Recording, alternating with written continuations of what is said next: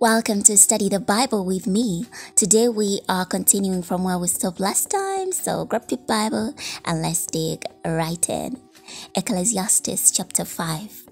Keep thy food when thou goest to the house of God, and be more ready to hear than to give the sacrifice of fools, for they consider not that they do evil. Be not rash with thy mouth, and let not thine heart be hasty to utter anything before God. For God is in heaven, and thou upon earth, therefore let thy words be few. For a dream cometh through the multitude of business, and a fool's voice is known by multitude of words. When thou vowest a vow unto God, defer not to pay it, for he hath no pleasure in fools. Pay that which thou hast vowed. Better it is that thou shouldest not vow, than that thou shouldest vow and not pay. Suffer not thy mouth to cause thy flesh to sin. Neither say thou before the angels that it was an error. Wherefore should God be angry at thy voice, and destroy the work of thine hands? For in the multitude of dreams and many words there are also divers vanities, but fear thou God. If thou seest the oppression of the poor, and violent perverting of judgment and justice in a province, marvel not at the matter, for he that is higher than the highest regardeth, and there be higher than they. Moreover, the profit of the earth is for all the king himself is served by the field. He that loveth silver shall not be satisfied with silver, nor he that loveth abundancy with increase. This is also vanity. When goods increase, they are increased that eat them. And what good is there to the owners thereof, saving the beholding of them with their eyes? The sleep of a laboring man is sweet, whether he eat little or much, but the abundancy of the rich will not suffer him to sleep. There is a sore evil which I have seen under the sun, namely riches kept for the owners thereof to their heart. But those riches perish by evil travail. And he begetteth a son, and there is nothing in his hand. As he came forth of his mother's womb, naked shall he return to go as he came, and shall take nothing of his labor, which he may carry away in his hand. And this also is a sore evil, that in all points as he came, so shall he go. And what profit hath he that hath labored for the wind? All his days also he eateth in darkness, and he hath much sorrow and wrath with his sickness. Behold that which I have seen, it is good and comely for one to eat and drink, and to enjoy the good of all his labor, that he taketh under the sun all the days of his life, which God giveth him, for it is his portion. Every man also to whom God hath given riches and wealth, and hath given him power to eat thereof, and to take his portion, and to rejoice in his labor, this is the gift of God. For he shall not much remember the days of his life, because God answereth him in the joy of his heart. Chapter 6. There is an evil which I have seen under the sun, and it is common among men, a man to whom God hath given riches, wealth, and honor, so that he wanteth nothing for his soul of all that he desireth, yet God giveth him not power to eat thereof, but a stranger eateth it. This is vanity, and it is an evil disease. If a man beget 100 children, and live many years, so that the days of his years be many, and his soul be not filled with good, and also that he have no burial, I say that an ultimately birth is better than he. For he cometh in with vanity, and departeth in darkness, and his name shall be covered with darkness. Moreover, he hath not seen the sun, nor known anything. This hath more rest than the others. Yea, though he live 1,000 years twice told, yet hath he seen no good. Do not all go to one place. All the labor of the man is for his mouth, and yet the appetite is not filled. For what hath the wise more than the fool? What hath the poor that knoweth to walk before the living? Better is the sight of the eyes than the wandering of the desire. This is also vanity and vexation of spirit. That which hath been is named already, and it is known that it is man. Neither may he contend with him that is mightier than he. seeing there be many things that increase vanity, what is man the better? For who knoweth what is good for man is this in this life, all the days of his vain life which he spendeth as a shadow? For who can tell a man what shall be after him under the sun? Chapter 7. A good name is better than precious ointment, and the day of death than the day of one's birth. It is better to go to the house of mourning than to go to the house of feasting, for that is the end of all men, and the living will lay it to his heart. Sorrow is better than laughter, for by the sadness of the continence of the heart is made better. The heart of the wise is in the house of mourning, but the heart of fools is in the house of mirth. It is better to hear the rebuke of the wise than for a man to hear the song of fools. For as the crackling of thorns under report, so is the laughter of the fool. This also is vanity. Surely oppression maketh a wise man mad, and a gift destroyeth the heart. Better is the end of a thing than the beginning thereof, and the patient in spirit is better than the proud in spirit.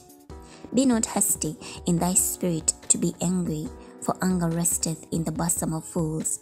Say not thou, what is the cause that the former days were better than this? For thou dost not inquire wisely concerning this. Wisdom is good with an inheritance, and by it there is profit to them that see the sun. For wisdom is a defense, and money is a defense, but the excellence of knowledge is that wisdom giveth life to them that have it. Consider the work of God, for who can make that straight, which he hath made crooked? In the day of prosperity be joyful, but in the day of adversity consider. God also hath set the one over against the other, to the end that one should find nothing after him. All things have I seen in the days of my vanity. There is a just man that perisheth in his righteousness, and there is a wicked man that prolongeth his life in his wickedness. Be not righteous overmuch, neither make thyself overwise. Why shouldest thou destroy thyself? Be not overmuch wicked, neither be thou foolish. Why shouldest thou die before thy time? It is good that thou shouldest take hold of this. Yea, also from this withdraw not thine hand. For he that feareth God shall come forth of them all. Wisdom strengtheneth the wise more than 10 mighty men which are in the city. For there is not a just man upon earth that doeth good and sinneth not. Also take no heed unto all words that are spoken, lest thou hear thy servant curse thee. For oftentimes also thine own heart knoweth that thou thyself likewise hast cursed others. All this have I proved by wisdom. I said, I will be wise, but it was far from me. That which is far off and exceeding deep, which can find it out? I applied mine heart to know, and to search, and to seek out wisdom, and the reason of things, and to know the wickedness of folly, even of foolishness and madness.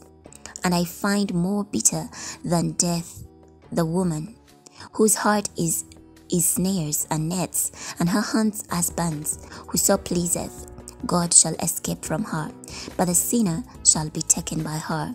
Behold, this have I found, saith the preacher, counting one by one, to find out the count, which yet my soul seeketh, but I find not. One man among 1,000 have I found, but a woman among all those have I not found. Lo, this only have I found, that God hath made man upright, but they have sought out many inventions. Chapter 8.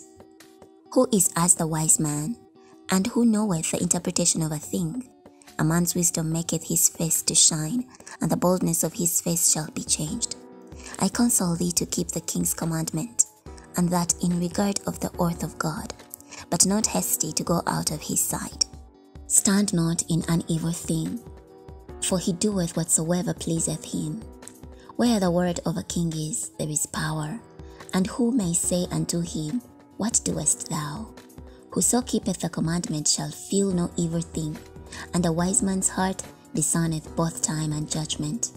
Because to every purpose there is time and judgment. Therefore the misery of man is great upon him. For he knoweth not that which shall be. For who can tell him when it shall be?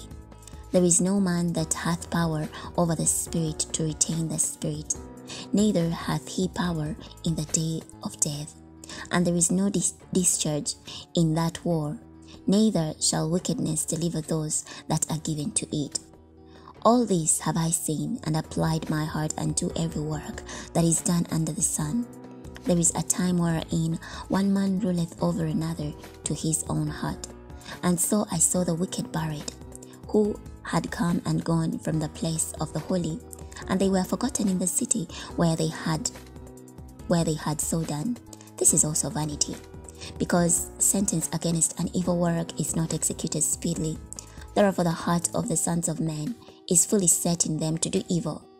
Though a sinner do evil 100 times, and his days be prolonged, yet surely I know that it shall be well with them that fear God, which fear before him. But it shall not be well with the wicked, neither shall he prolong his days, which are a shadow, because he feareth not before God. There is a vanity which is done upon the earth, that there be just men, unto whom it happeneth according to the work of the wicked. Again, there be wicked men, to whom it happeneth according to the work of the righteous. I said that this is also vanity. Then I commended mirth, because a man hath no better thing under the sun than to eat and to drink and to be merry, for that shall abide with him of his labor the days of his life, which God giveth him under the sun. When I applied mine heart to know wisdom, and to see the business that is done upon the earth, for also there is that neither day nor night saith sleep with his eyes.